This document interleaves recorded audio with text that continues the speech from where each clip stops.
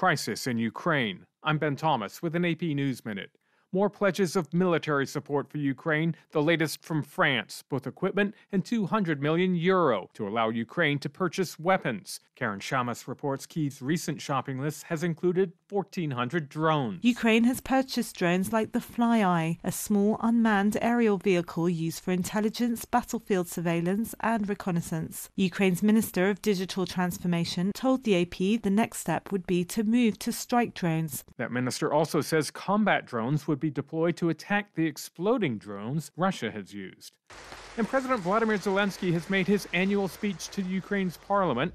In it, he urged the European Union to open membership talks with Ukraine. The EU granted it candidate status in June.